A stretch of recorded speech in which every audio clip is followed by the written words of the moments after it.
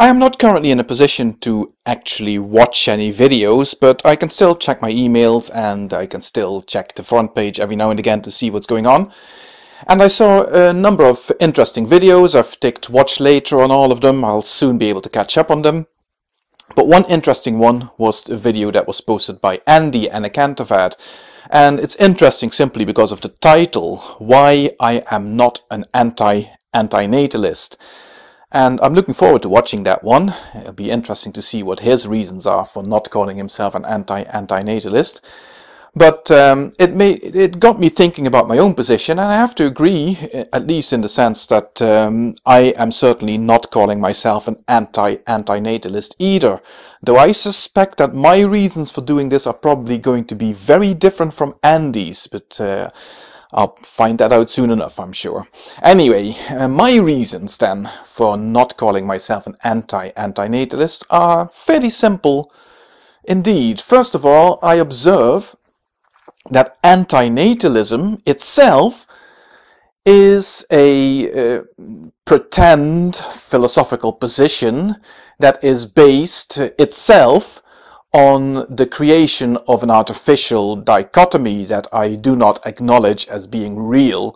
Now, first of all, I have issues with dichotomies at the best of time, but in any case, I would ask anybody listening to this to consider, what do you think would be an actual natalist? And what sort of positions should that entail for somebody to even consider validly putting themselves in opposition to such a position?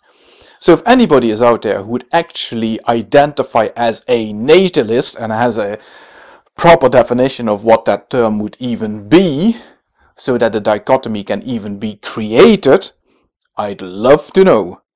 That in itself should be enough to reject antinatalism as the nonsense that it actually is. And rejecting something is not the same as being opposed to it. In order to be opposed to anything, you would have to have considered the position.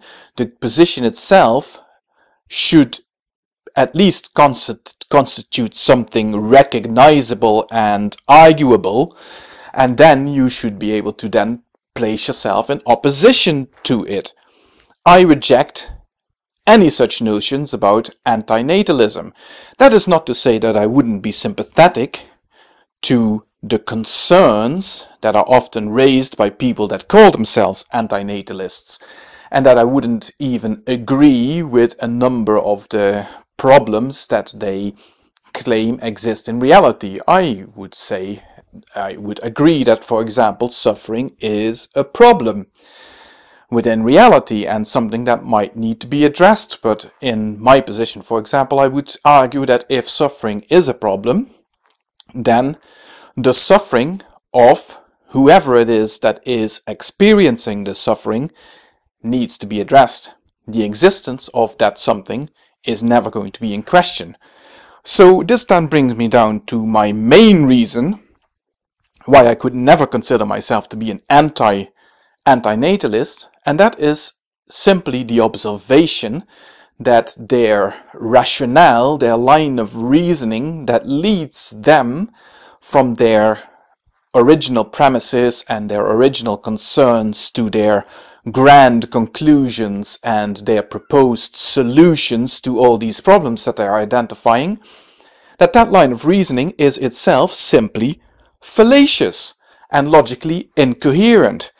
As such, antinatalism, even if we ignore the fact that it is based on this false dichotomy with something called natalism, if we just put that to the side, even then we have to conclude that antinatalism is simply not a valid position to hold. It is not a position that is in any way coherent or logically defensible in any way. And if antinatalism then therefore isn't actually a position that anybody could validly hold, then there is simply nothing there to oppose. Antinatalism, as far as I'm concerned, is a whole big load of nothing. and there's therefore nothing there to oppose.